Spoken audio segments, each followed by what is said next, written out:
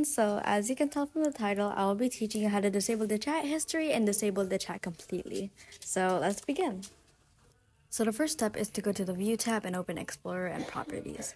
Then you can go ahead and play the game. As you can see, chat history and chat bubbles are active. After you have loaded in, select chat and click the arrow so it faces down. Next, search for the item named Client Chat Modules and right-click it. Next, click Copy. Now you can go ahead and exit the game. Now go to chat again and right-click. Now click Paste Into. After that, click the arrow and Client Chat Modules. Double-click on Chat Settings at the bottom to reveal the script. Locate rows 27 and 28.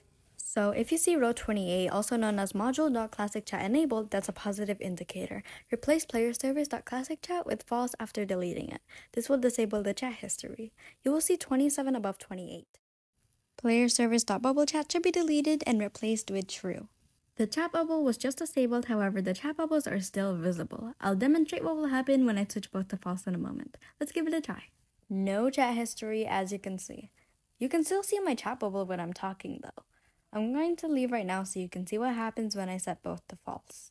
Now, setting this to false will essentially shut down the chat entirely, so let's test it out.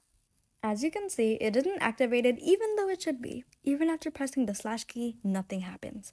I appreciate you watching, Scripters. I hope you enjoyed this video. Please leave a comment if you have any ideas for future tutorials or if you have any problems.